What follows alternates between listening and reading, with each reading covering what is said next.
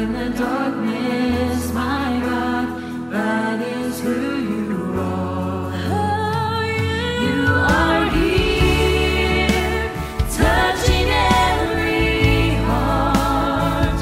And I worship you, I worship you. You are here, healing every heart. And I worship you, I worship you. You are here, mending every heart. And I worship you, I worship you.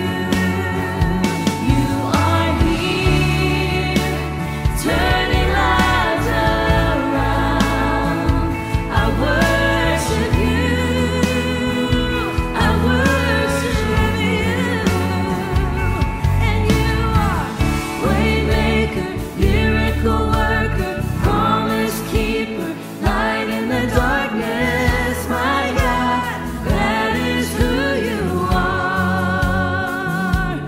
You are waymaker, miracle worker, promise keeper, light in the darkness, my God, that is who you are. That is who you are. That is who you are. That is who you are. That is who you are. I say that is who you are. That is who you are. That is who you are. That is who you are. Even when I don't see it, you're working. Even when I don't feel it, you're working. You never stop working. You never stop working. Even when I don't see it, you're working. Even when I don't feel it, you're working. You never stop working. You never stop working. Even when I don't see it, you're working. Even when I don't feel it, you're working. You never stop working. You never stop working. Even when I don't see it, you're working. Even when I don't feel it, you're working. You never stop working. You never stop working. Waymaker, miracle worker, promise keeper, light in the darkness, my God, that is who you are. You are waymaker, miracle worker, promise keeper, light in the darkness, my God, that is who you are. Waymaker, miracle worker, promise keeper, light in the darkness, my God, that is who you are. Waymaker, miracle worker, promise keeper, light in the darkness, my God, that is who you are.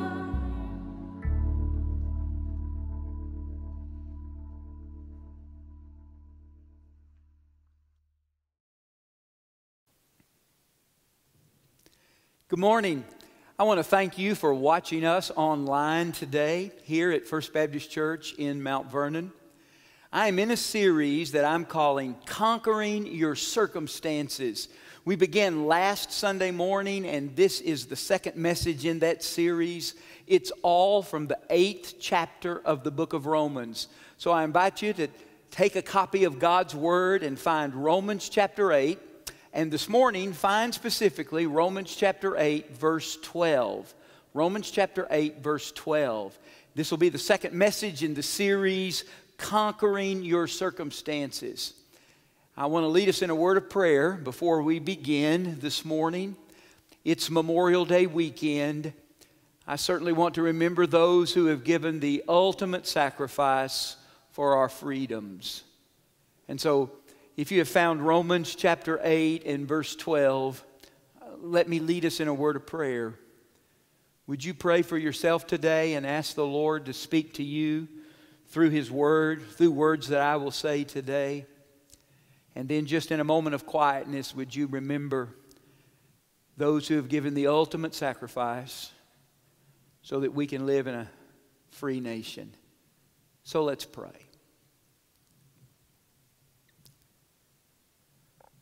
Father, thank you today for this weekend, for the opportunity to remember those who have died serving our country. Father, they paid the ultimate price so that we could live in freedom. Many listening to me, watching me today, had relatives, Father, who paid that price. We're grateful today for their sacrifice. Father, we come now to your word. We come, Father, seeking understanding. We come seeking the ability to apply it to our life. And Father, I pray that you'll speak through me and to us all today. You'll meet the needs of those who watch and listen today. Father, we all need to live above our circumstances and not under them. We all need to be able to conquer the circumstances that we're in through the power of the Holy Spirit. So allow us some insight today on how exactly to do that. And we pray that in Jesus' name. Amen. Did you ever make all A's? Maybe it was just for 6 weeks. Maybe it was for a semester.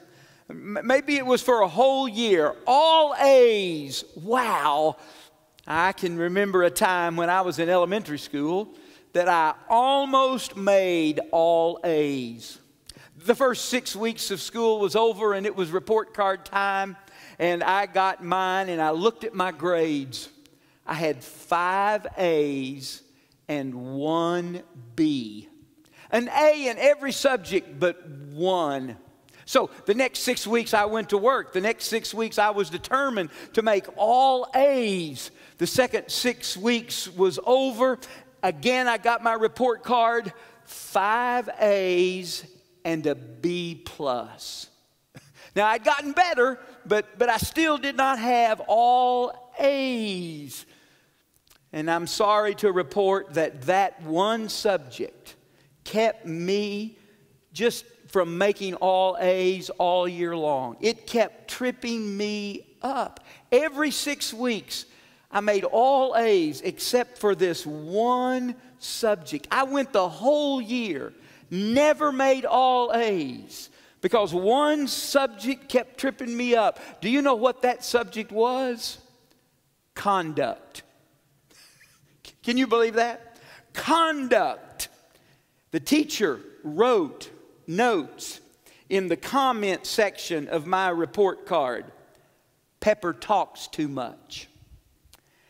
She wrote, no matter who I sit him next to, he talks to them. 6 weeks she wrote, I cannot get him to quit talking. So, no all A's for me. Not at all. The 8th chapter of Romans is about conquering your circumstances through the power of the Holy Spirit. One of the actions that the Holy Spirit takes in your life that allows you to conquer your circumstances is to give you all A's. Now here's what I mean by that. Here's what I mean. The Holy Spirit delivers to you 4 privileges. The Holy Spirit delivers to you 4 gifts, and they all begin with the letter A. Hey, you made all A's. Listen to our text this morning. Romans chapter 8 and verse 12. So then, brethren, we are under obligation not to the flesh to live according to the flesh. For if you live according to the flesh, you must die. But if by the Spirit you are putting to death the deeds of the body, you will live. For all who are being led by the Spirit of God, these are the sons of God. Now, those verses connect us to last week's truth. If you remember, the first step in conquering your circumstances was that you need to step out of condemnation and get in step with the Holy Spirit. Step out of condemnation, get in step with the Holy Spirit. And these verses, 12, 13, and 14, remind us of that. I like to call them connectors. I like to call them connecting verses. And we will find them throughout this chapter. They lead us to the next principle, the next step in conquering your circumstances. So, just for a short review, to conquer your circumstances, you step out of condemnation and you get in step with the Holy Spirit. We are not to live obeying the flesh, our sinful nature. We are to be led by the Spirit. We're to be led by the Holy Spirit. We're to get in step with the Holy Spirit. That's what verses 12, 13, and 14 tell us. All who are being led by the Spirit of God, these are the sons of God. And when we are led by the Spirit of God, look what's next. Here comes your all A report card. Verse 15, Romans chapter 8. For you have not received a spirit of slavery leading to fear again, but you have received a spirit of adoption. There it is. There's your first A, adoption. You have received a spirit of adoption as sons, by which we cry out, Abba, Father. There's your second A. It talks about access to the Father. We cry, Abba, Father. Your second A is access. Verse 16, the Spirit Himself bears witness with our spirit that we are children of God. The Spirit Himself testifies with our spirit that we are children of God. There's your third A, assurance of salvation. And then verse 17, and if children, heirs also, heirs of God, and fellow heirs with Christ, if indeed we suffer with Him, in order that we may also be glorified with Him. We have acquired an inheritance. We have an acquisition.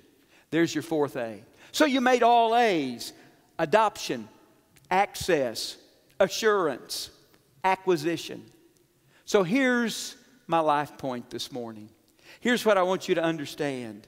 You conquer your circumstances by not listening to what your fear declares, but by acting on what your faith delivers. You conquer your circumstances by not listening to what your fear declares. Do you see that there in these verses? Look at verse 15. For you have not received a spirit of slavery leading to fear again. A spirit of slavery leading to fear again. What is this fear? Well, it is a fear that you are no longer in God's family, that you've done something that kicked you out. Or it is a fear that God doesn't love you anymore. Or it is a fear that He cannot use you after what you have done. It is a fear that you're not good enough to be a Christian. It is a fear that you will never be good enough. And what it creates in our lives is a spirit of bondage. It creates in our life an anxious state of mind. We live our days with a nervous restlessness in our hearts. We worry. There's a worrisome, fearful spirit within you. The Holy Spirit is not the author of any of those feelings. And yet, so many of us live with them. You may be one who lives with those anxious moments, that bondage, that worrisome, fearful spirit. The Holy Spirit does not bring any of that into your life. In fact, let me remind you of what 2 Timothy chapter 1 and verse 7 says. For God has not given us a spirit of fear, but of power and love and a sound mind. Let me remind you of what 2 Corinthians chapter 3 and verse 17 says. Where the Spirit of the Lord is, there is liberty. It's a word that means freedom. It's a word that means release. So let me say it again. You conquer your circumstances by not listening to what your fear declares, but by acting on what your faith delivers. And what your faith delivers to you is all A's.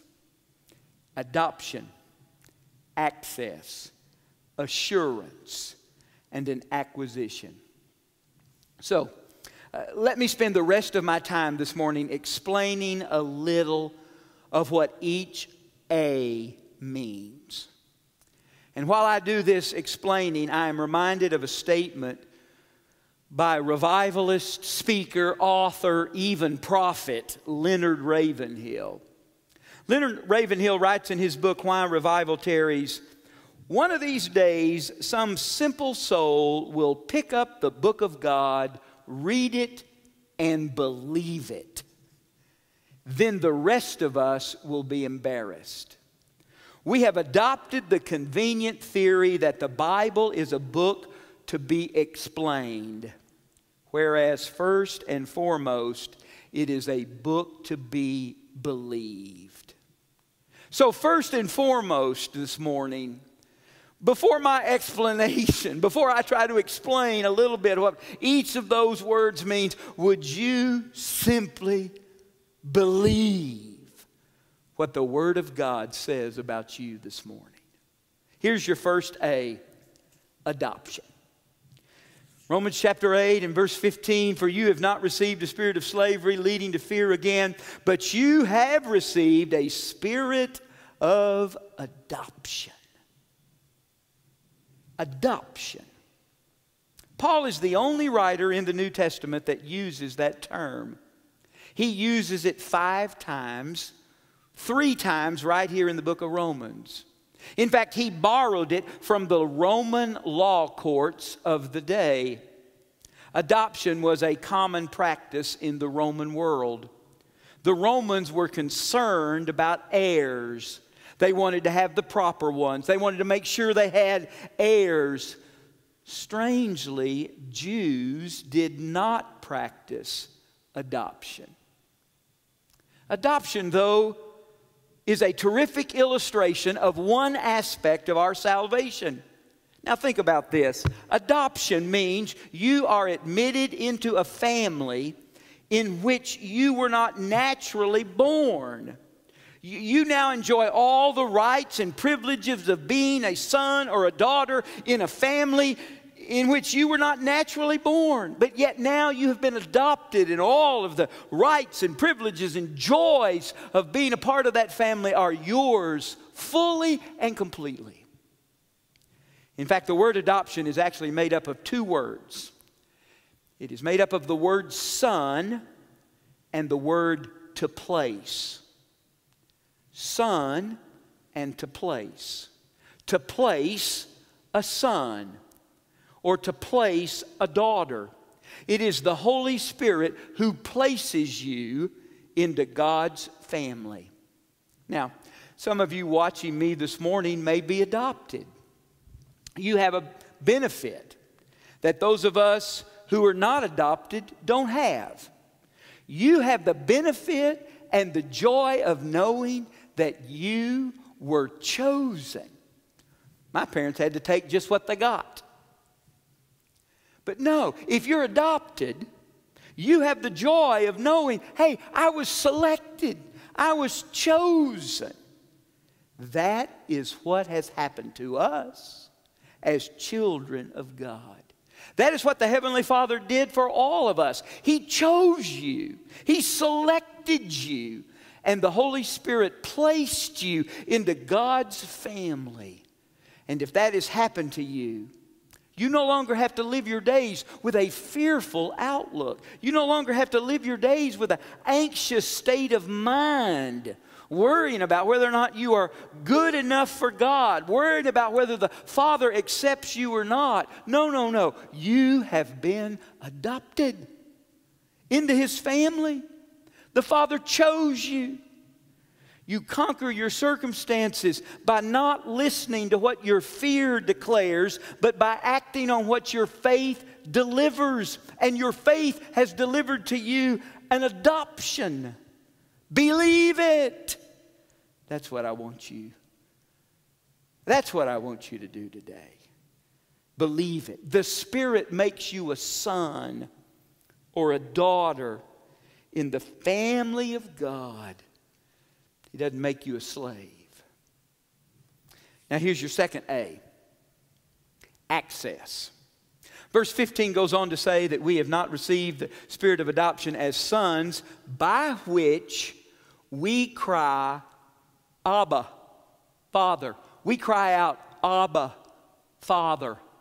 The first word is Aramaic, Abba. The second word is a translation, Father. But it is not the formal word at all. Father. Dear Father. No. It is a word of closeness. It's a word of intimacy. Jesus uses this very term in His prayer in the Garden of Gethsemane the night before He was crucified.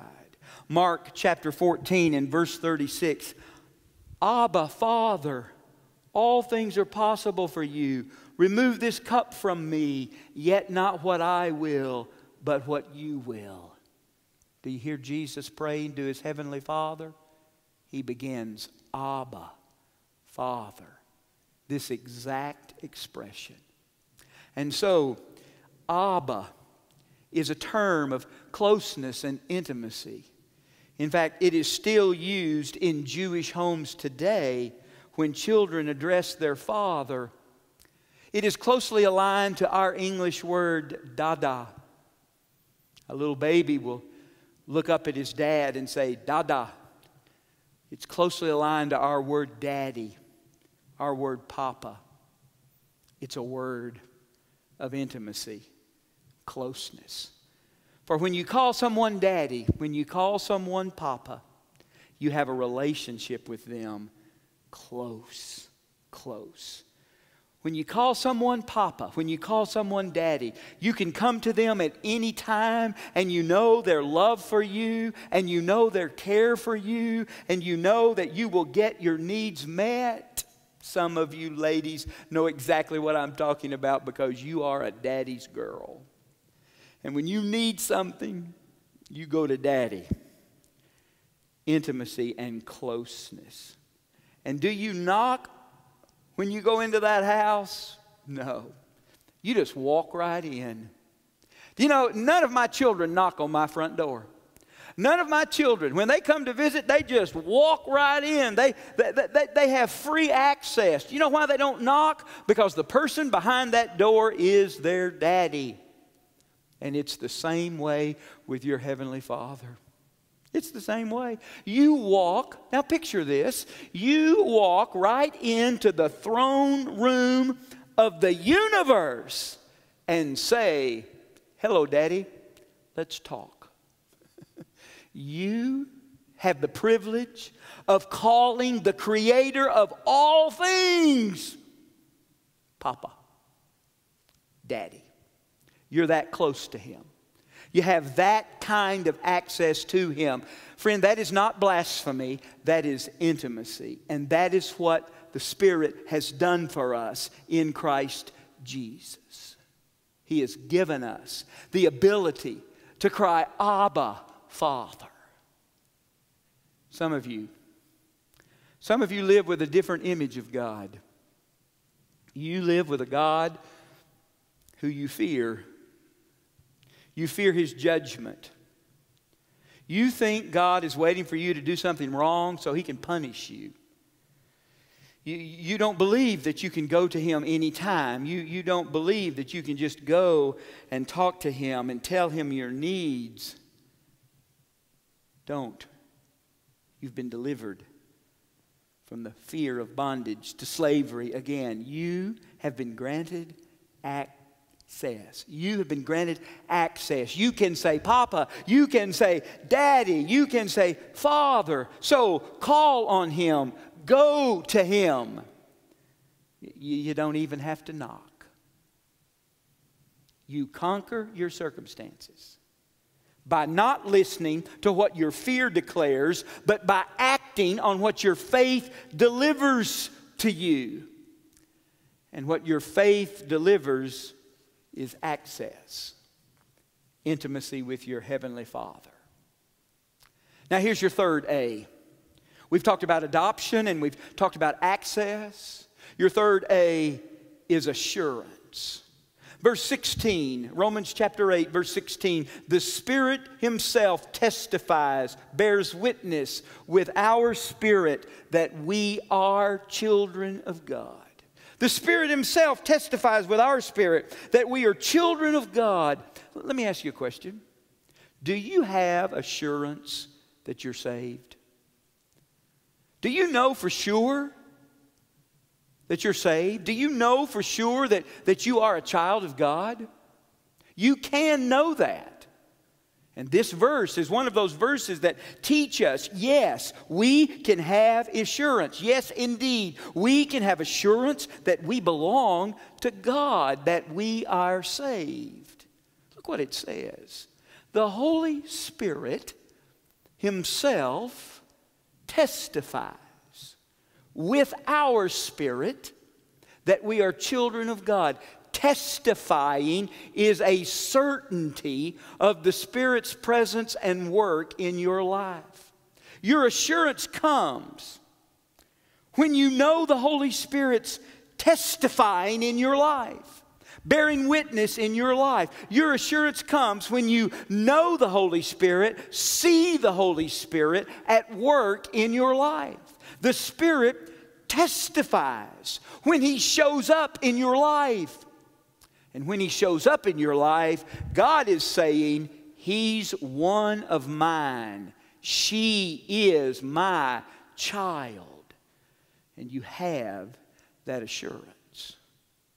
So let me just ask you some questions. When the Holy Spirit manifests Himself in your life, He is bearing witness that you belong to the Heavenly Father, that you are His child. So let me ask you, just answer silently in your own heart these questions.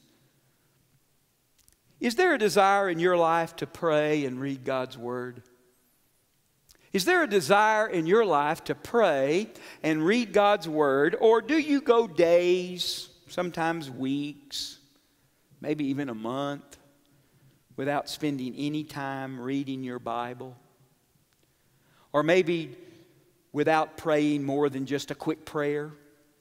Maybe just over lunch one day you pray. Is there a desire in your life to pray and read God's Word? Is there a conviction of sin in your life? Do you feel reproof in your spirit when you break God's law? Does something tell you, something inside of you say to you, that's wrong?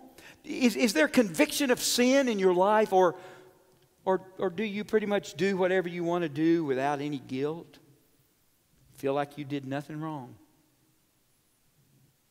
Is there a desire in your life to tell others about Jesus? Or is His name rarely on your lips? Then is there a desire to worship with others? Together in God's presence and sing and exalt the name of Jesus and hear the Word of God proclaimed? Is there a desire to worship together with others in God's presence and worship? Or is worship sort of a take it or leave it kind of thing? If I go, fine. If I don't go, that's okay. And then finally, is this fruit of the Spirit? The characteristics of the Spirit, the fruit of the Spirit, are they present, evident in your life? Love, joy, peace, patience, kindness, goodness, faithfulness, gentleness, self-control. Your yes answers to those questions tell you the Holy Spirit is at work in your life. The Holy Spirit is testifying with your spirit. And God is saying, He's one of mine. She belongs to me. The Holy Spirit drives you to pray and read God's Word. The Holy Spirit convicts you of your sin. The Holy Spirit compels you to tell others about Jesus. The Holy Spirit creates a desire to worship God. The Holy Spirit produces His character in your life. All of these things give you the assurance that you are saved. The assurance that you're a child of God. You conquer your circumstances not by listening to what your fear declares, but by acting on what your faith delivers. And your faith delivers to you assurance. Now, here's your final A, acquisition. Your final A is acquisition. This past Tuesday night, I had a meeting in Yannis. And driving back from Yannis, I had not had dinner, had not eaten that evening, and I decided to stop at Chick-fil-A in Sulphur Springs. Can you ever just drive past a Chick-fil-A? I don't think so. I can't anyway. But anyway, so I decided to stop at Sulphur Springs and get something to eat on my way home. Now, I ordered a number 3 meal. Now, that is a 12-piece chicken nugget box with waffle fries, because I was going to take some home for Deborah. I wasn't going to eat all 12 pieces myself. But anyway, I ordered a number 3, 12-piece nugget, waffle fries, and I said I want a root beer. And you know the drive-thru at Chick-fil-A in Sulphur Springs, it is so just awesomely run, so efficiently run. There's a little girl that took my order there at the window, and I told her that that's what I wanted, a number 3 meal with a root beer. And she said, we don't have root beer. I said, well, give me a Dr. Pepper. And she said, yes, we can do that. She said, can I have a name for this order? And I told her my name was Pepper. And she said, all right, Pepper, that will be $8.47. And if you'll just pull up there to the window, a girl up there will take care of you. So I pulled up there to the girl to pay, and I rolled down my window, and the girl said, the person in front of you paid for your meal. I said, oh, they did? She said, yeah, the person in front of you paid for your meal. I said, well, why would they do that? I don't know the person in front of me. And she said, well, we kind of got this thing going in the drive-thru now. I don't know how it started, but everybody is just kind of paying for the person behind them. So your meal has been paid for, Pepper. I said, well, good. I'll pay for the person's meal behind me then. And she looked down at her little ticket and said, okay, that'll be $33.69. Oh. And so I didn't want to look like a cheapskate.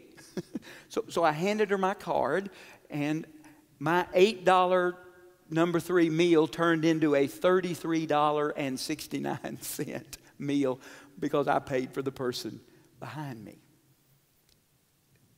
Those people in the car behind me, they acquisitioned a blessing.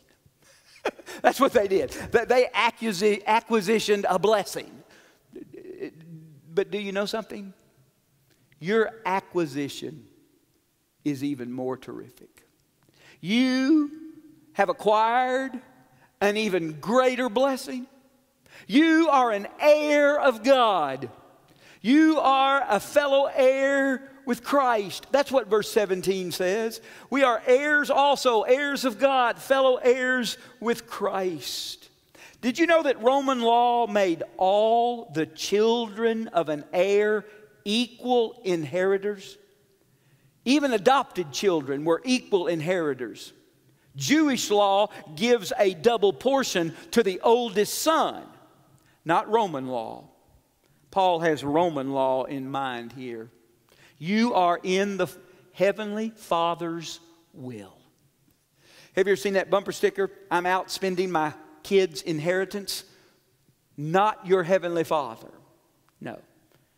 You're in His will, and you're getting an equal share with Jesus. Wow. Fellow heirs with Christ. All that the Father will give to the Son, He will give to you as well. Now, I'm not sure I know all that is involved in that. But it surely is far, far, far better than a meal at Chick-fil-A. I think there's a hint in what it means when it uses the phrase at the very end of verse 17. In order that we may also be glorified with Him. Glorified. That speaks of a new body. That speaks of a body that will not have any sickness or disease. That speaks of a body that will never wear out. That speaks of a body that is fit for God's everlasting kingdom. And that is what Christ has been given, and that is what you and I are promised one day to acquire, because we are an heir, fellow heir of Jesus Christ. Heir of God. Fellow heir with Jesus Christ. Now, notice the connection to the next section. Verse 17 says, and if children, we are heirs also, and heirs of God, and fellow heirs with Christ, if indeed we suffer with Him, in order that we may also be glorified with Him. Next week, we're going to talk about conquering our circumstances through suffering. Verse 17 is that connector verse that I talked about earlier. It connects this principle of conquering your circumstances with the next principle that we will see in Romans chapter 8. And it has to do with conquering our circumstances even in the midst of suffering. But we'll deal with that. We'll deal with that next week. Do you know what we want to learn today? Brothers and sisters, you have been given all A's. Adoption, access, assurance of salvation, and an acquisition. Believe it. You conquer your circumstances by not listening to what your fear declares, but by acting on what your faith delivers. And your faith delivers all A's. You finally made it. Let me talk to you who may be watching me this morning and don't have a relationship with Jesus Christ. You see, everything I said this morning applies only to believers. It applies only to those who have placed their faith and trust in Jesus Christ. It applies only to those who have acknowledged their sin, turned from their sin, believed that Jesus died on the cross for their sin, and committed their life to Him. Have you ever done that? Have you ever bowed your knee, bowed your heart, confessed sin, that you have broken God's laws? Believe that Jesus and His death on the cross is payment for those sins. And now you're willing and wanting to commit your life to Him. You can do so today. You can do so right now where you sit. With a simple prayer. Whether you bow your head or not makes no difference. Really, whether you close your eyes or not makes no difference. But in your heart, you would say to God, Heavenly Father, I know I've sinned, broken your laws. Right now I'm turning from that sin and putting my faith and trust in Jesus Christ. I'm committing my life to Him. That's all it takes. Let me pray. Father God, thank you today for the opportunity to share your word. I pray for that 1 or 2, 4 or 5, whatever number, Father, you have watching today that do not know you as Lord and Savior. I pray that today they would realize the joy of what it means to be a believer and having all A's in their life, and they would come to faith in Christ today. Draw them to salvation, Father, and save them today. And then, Father, I pray for those believers, Father, who needed encouragement this morning, those believers who needed to hear all that is theirs in Christ because they've been listening to that other voice. They've been listening to that spirit of fear. Father, help them see that they can conquer their circumstances by not listening to what their fear declares, but by acting on what their faith has delivered. Access. What their faith has delivered, adoption. What their faith has delivered, assurance. What their faith has delivered, acquisition of an inheritance. Let them hear those voices. Let them hear that assurance. Let them hear that encouragement in their life today. And it's in Christ Jesus' powerful name I pray. Amen. I want to take this opportunity to thank you for watching our streaming service this morning. If you made a decision concerning your relationship with Jesus Christ, I would love to hear about that. And so would you email me? My email is pepper@fbcmv.com. You see, that's really simple.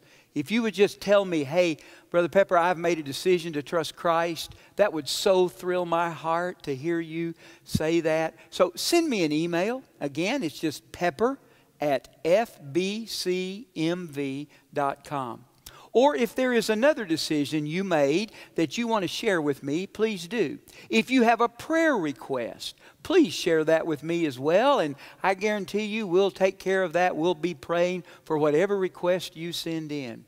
And if you don't have a church home, I would hope that you would consider First Baptist Church, Mount Vernon, your church home. And again, thank you for watching today. May God's best be on you always.